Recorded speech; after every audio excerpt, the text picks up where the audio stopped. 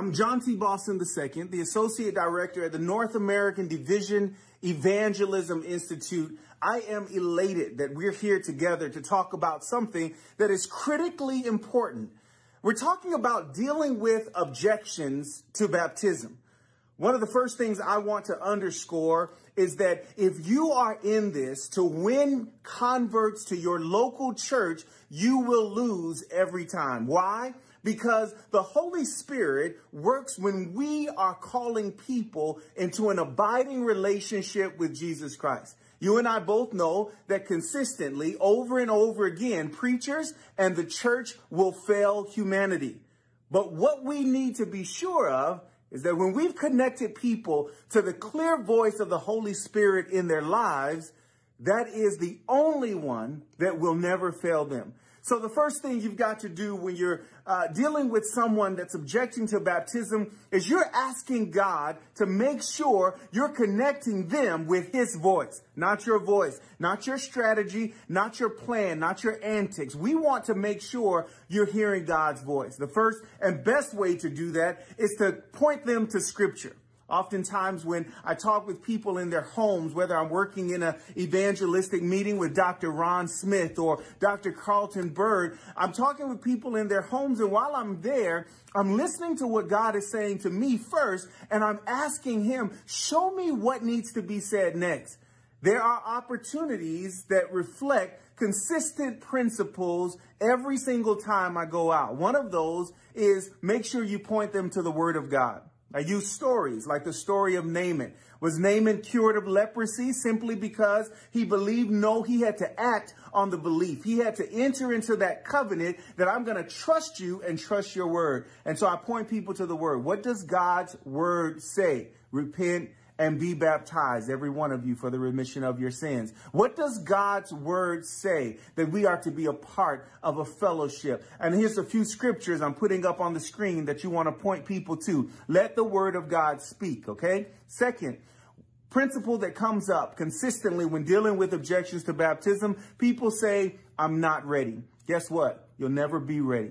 You'll never be ready, because ready is not about when you have gotten everything together. Ready is when you are surrendering all to him. Ready is when you recognize you are not together. So when someone says, I'm just not ready, the best and strongest response is you never will be. None of us ever will be. But in Christ, we are called to follow him and his word. And it is here that God does the work that only he can do for us. The third principle that's always at work when you're dealing with objections to baptism, people will often say, I don't know that I'm going to ever be able to live right. I want to make this decision, but I don't know that I'm going to be able to live right. You point them to Scripture. You let them know that they're not ready now, and you remind them that every day we're dying to sin. You remind them that all of us, like sheep, have gone astray.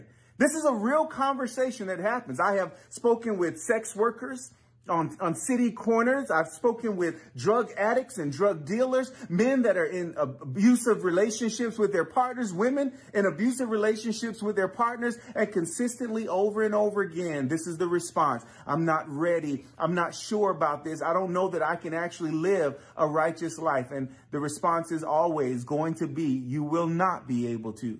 This is why you take this first great step to surrender to Christ. And in saying yes to the voice of the Holy Spirit, now you will understand by and by how to have the faith and the strength in him to say yes every time he calls you. This is your opportunity to start saying yes to the voice of the Holy Spirit. I got a call the other day. Bible worker working in a public evangelistic meeting, and she and her husband said, John, what do? We have people that are saying that they're ready. They're saying they want to participate, but I just feel like they need to be encouraged over the line. Well, the line is not baptism. That is a great metric or measure for us to know that the Holy Spirit is moving. But like the story of Zacchaeus, you know that the Holy Spirit moves on people in ways that we don't fully understand and in ways that are not fully clear to us. And so you're looking for the Zacchaeus out there. You're looking for those persons that the Holy Spirit is speaking to. Never get caught up in the notion that you're going to go out, do a work, and bring people in. I know we like to sing, "We shall come rejoicing, bringing in the sheaves," but the harvest belongs to the Lord. So let's role play here for a moment. I'm the person who wants to be baptized. This is what I'm going to say to you. I'm just not ready right now. My dear friend, you never will be. Readiness is in Jesus Christ. You present scripture, and this is what you're letting them know, that here now is the acceptable time. Now is the day of salvation. We are in trouble in the West, particularly here in North America, because if you notice our language, we're slowly, if not more rapidly, I should say, moving away from the gospel appeal, asking people to make a decision. And then when we talk to people in their home, we communicate something that is a gross error. We say, we have more time, no need to rush. The fourth thing I want to reveal to you is that you have to express the urgency of the matter. We cannot on one hand say that we are nearing the second coming of Jesus Christ, and then on another hand say we have more time. There's no rush. There is something urgent about asking people to make a decision. Today is the day that that decision needs to be made, because the human heart grows colder every single day.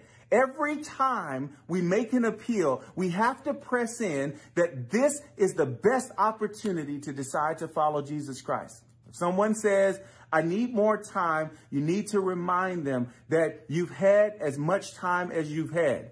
There is no assurance that you will have more time in the future. Not because you'll go out and get hit by a bus. No, but because the voice of the Holy Spirit gets more quiet in the life of the person that does not respond when they hear that voice for the first time.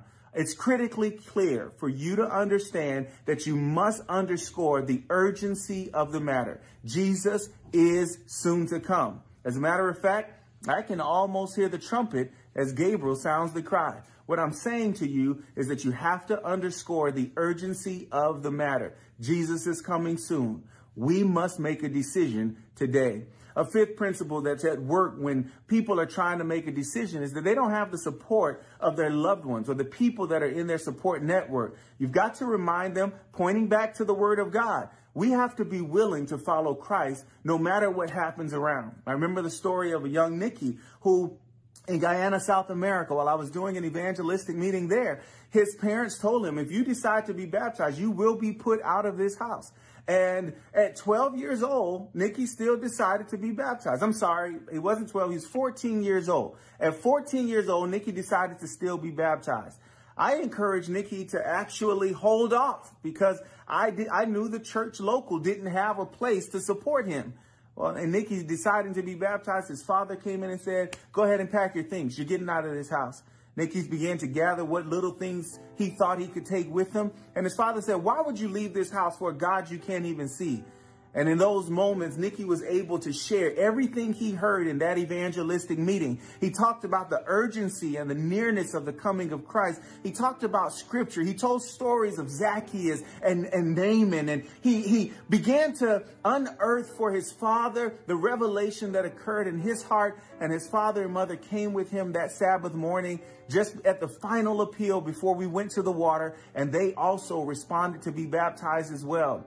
When I asked them, what changed your heart? They said, we changed our minds because we saw that the Holy Spirit had done something in Nicky that we needed done in our lives. You got to remind people, when you stand for Christ, he will stand for you. And so my big question before I close out these few minutes with you, my big question to you is, what prevents us from making the appeal? What prevents us from dealing with the objection? It is our fear of failure. Do not be afraid to fail if someone says no. Why? Because it is not your success. It is the success of heaven.